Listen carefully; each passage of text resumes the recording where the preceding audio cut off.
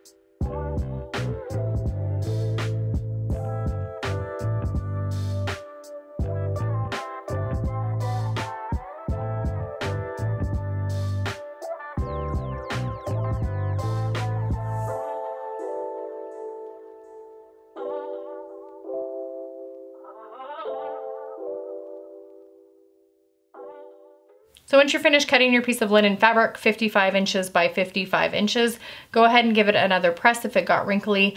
Linen is one of those fabrics that can be tricky to work with sometimes because it does wrinkle really easily. So iron it before, give it an iron after.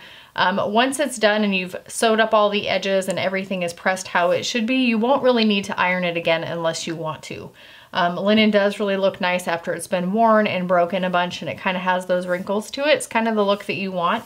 But again, if you want to press it when you're finished, you're welcome to do that as well. So if you're not comfortable ripping your fabric along the straight of grain like I did to get the right size, it's okay to use a pair of scissors and a tape measure and just cut your piece of fabric 55 inches by 55 inches. That's perfectly fine. So after your piece of fabric is cut the dimensions that we're going to need for this project, you'll want to go ahead, double check that the measurements and the cutting is correct, and give your fabric a press.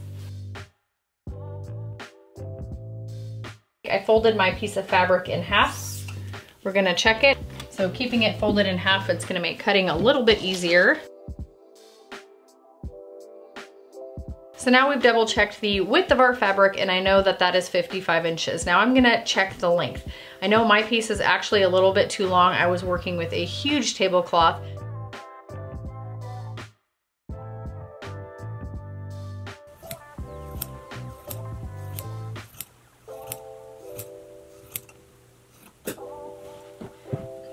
So linen is a natural fiber that will actually shrink and kind of move when it's washed anyway. So don't worry about being too specific. Get it as straight as you can and just give it a good press.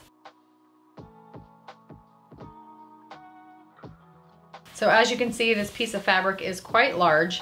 And if you look on their website, you'll see how they kind of styled the wrap. It looks like it wraps around quite a few times before they tie it in a knot or wear it different ways over the shoulder. So if you don't really want it this large, you could definitely cut it down to a size that's more comfortable for you. But I'm just trying to recreate the wrap that they actually sell on their website. So a definite positive for using a tablecloth to create this project, depending on what size you buy, is you should be able to leave one or two edges intact with the seam. So that's what I've done here. I only have one very long end that's done, but that's one less end that I actually have to press and do sewing on myself.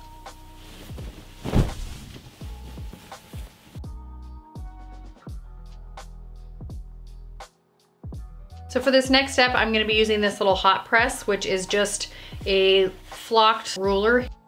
I think I used this in my last tutorial, but it's great because you can actually iron right on this to get your seam allowances really even. If you don't have one of these, just use a regular tape measure. We're gonna measure up and press at 1/4 inch and then fold that 1/4 inch over one more time and press again. That way that raw edge is completely enclosed within our seam. For pressing linen, I personally like using my iron with no steam on it because it tends to stretch the fabric out a little bit. So just make sure that when you start pressing the edges of your wrap, that you're folding all your fabric the same direction on all 4 sides. You don't have one edge folded out, one edge folded in. It's just gonna keep it looking a lot more professional if it's all folded and pressed the same direction. So usually once I start folding the seam, and I'm using this little hot press here, I don't use it usually for the entire length of my seam. I just use it to get me started kind of as a guide. So don't worry about your seam allowances being perfect. You just want them to be around 1/4 inch. So thankfully linen is super, super forgiving. You're gonna wash it, it's gonna shift, it's gonna stretch out a little bit. So don't worry about this being precise. Maybe a little change of plans. So I'm actually really liking the way that this is looking with the edges of the linen kind of frayed. I feel like it looks a little bit more organic than having them all folded and pressed over.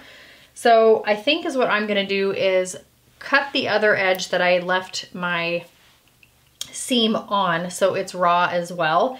I think I'm actually gonna fold all of these seams all the way around 1/4 inch, give them a press, and then I'm gonna stitch it down. And I'm actually gonna pull the threads to actually get it to fray a little bit around the edge, just so it looks a little bit more, I don't know, unfinished, unpolished, which is kind of the look I'm going for, I think. Don't you love sewing? You can always change things in the middle of your projects. So I'm just gonna give mine a press at, maybe I'll do 1/2 inch on this one. Since I'm not gonna be folding it over twice, I'm gonna fold mine over 1/2 inch, press it, and then stitch it.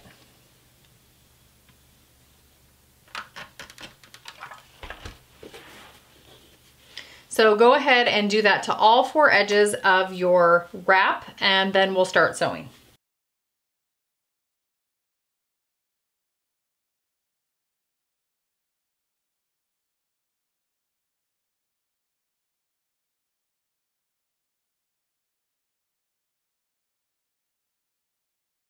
Now before I forget, I'm gonna go ahead and cut this finished seam off of my piece of fabric.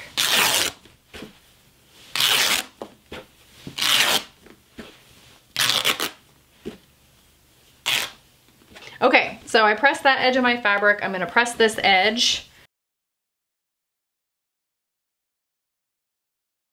Throw this in the wash at any point. It's gonna shift anyway, and it's really not gonna be that noticeable. So try not to stress over your seams being at exactly 1/2 inch all the way around.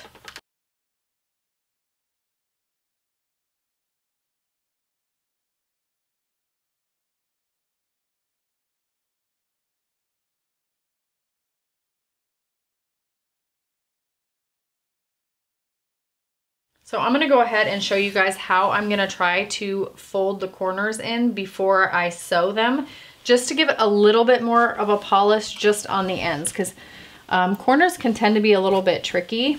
So I'm gonna turn this and turn my camera so you guys can see what I'm doing. So we'll fold this in and we'll stitch along this edge here. Then when it comes to stitching this down, we'll fold this edge like this. And you could actually do all the 4 corners ahead of time, which might make it easier. Fold that edge up and then fold that in, and we'll stitch this side down. So it'll look nice and polished. And then when this is sewn, I'll fray this edge as well.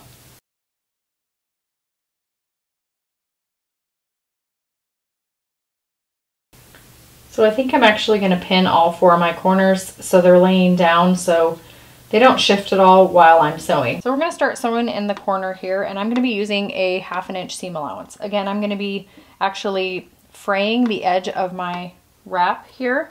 So 1/2 inch looks like it'll be about right. I'm gonna use a magnetic seam guide just to make sure my seams stay even all the way around. Make sure you backstitch at the beginning and the end of your project. Let's start sewing.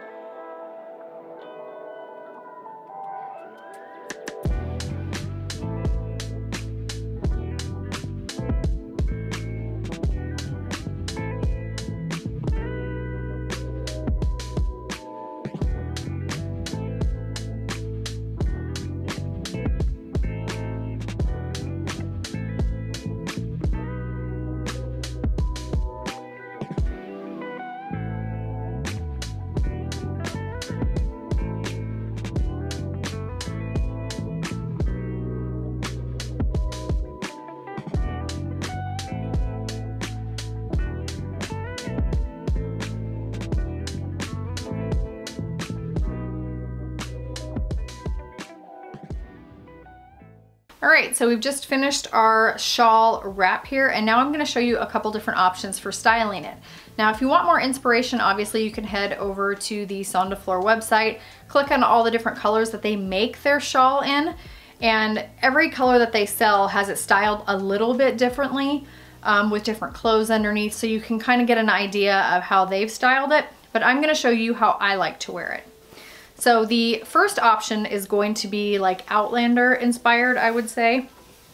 So you're gonna start with your square of fabric and you're gonna grab opposite corners, folding it in half into a triangle. Like so. So you're gonna have the folded edge here. So grab it by the folded edge, over your head, back to the back lower area of your neck here, like so. Then you're gonna take your arms and you're going to cross them in front. So the piece of fabric in the right hand is gonna go to the left side is gonna go to the right.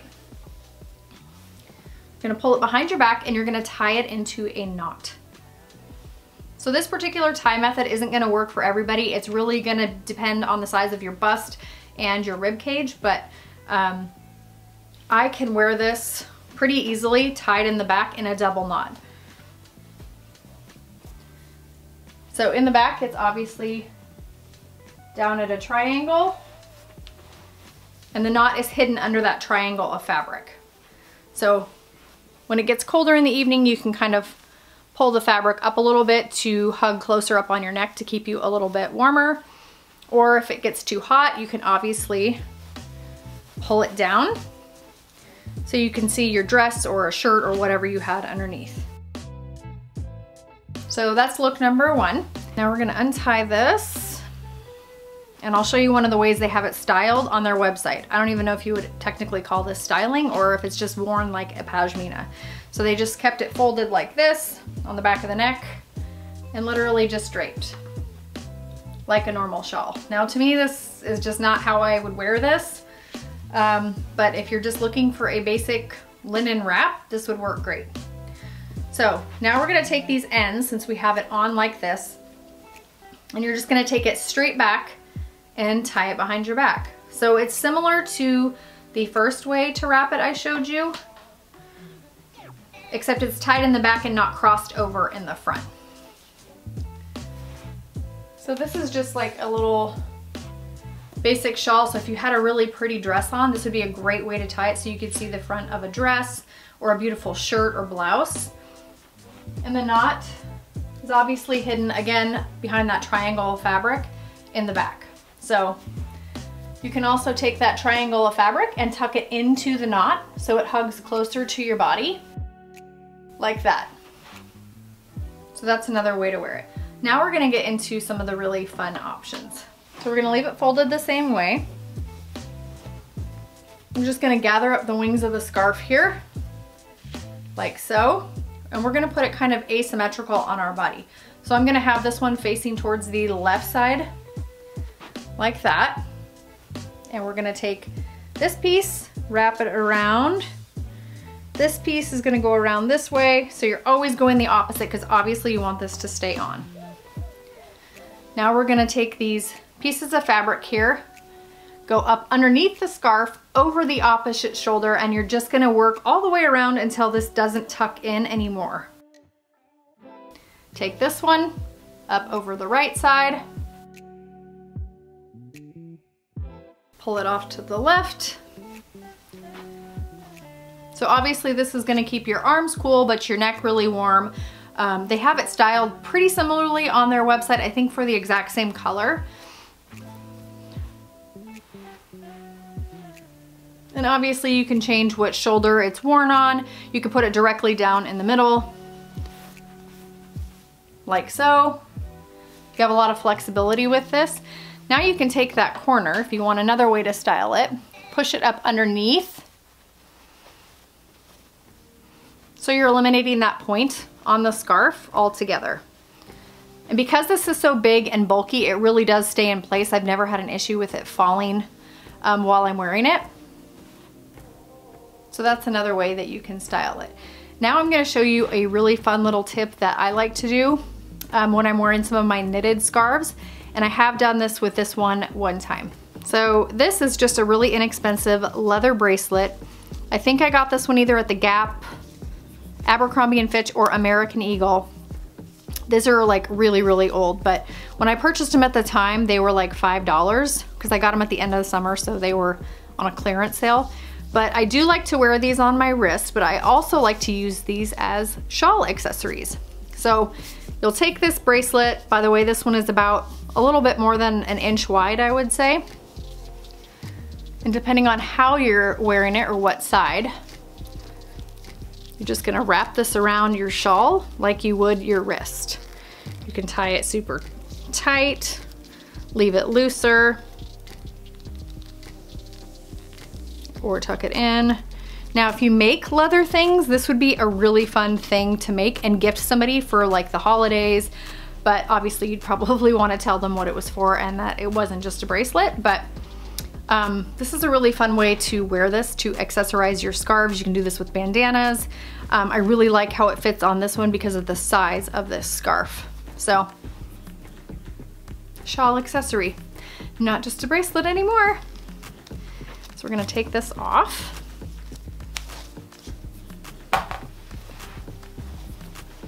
And undo this.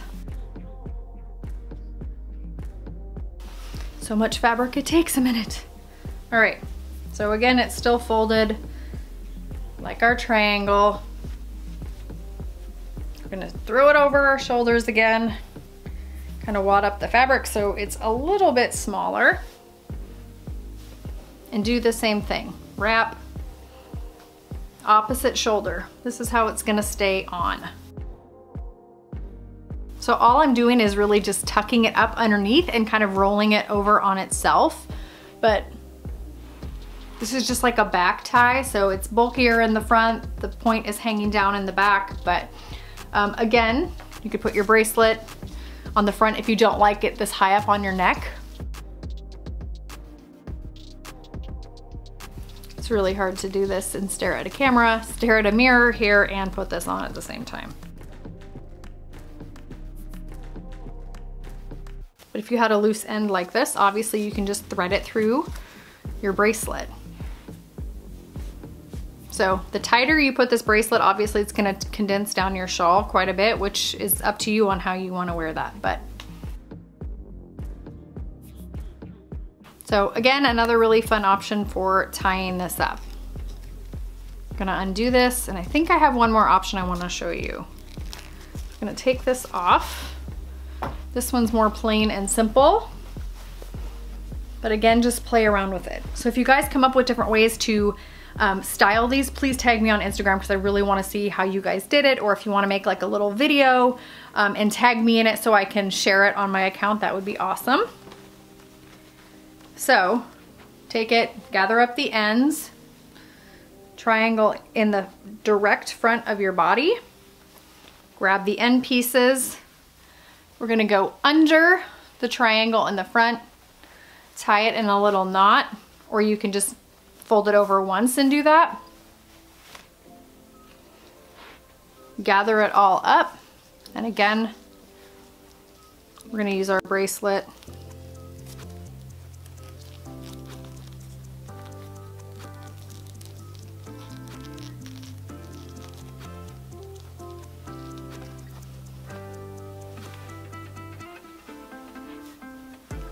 So you can play around with how it falls on your body. Because it's linen, it's super flexible, but this is just like a basic tie, so obviously you can put it off to the side like that. Put it directly in the front, and then you can play with how loose the fabric is, depending on how loose you left your bracelet here. But so that's it for all the ties that I can think of right now. I know as soon as I shut the camera off, I'll probably think of 20 other ones, but anyway, I hope that was helpful for you guys on how you can style your wrap. So that's it for this week's sewing tutorial. I hope you guys enjoyed it, and we'll give this linen wrap shawl a try. Make sure that if you do, you tag me over on Instagram so I can see all your me-mades. I love seeing handmade projects over there.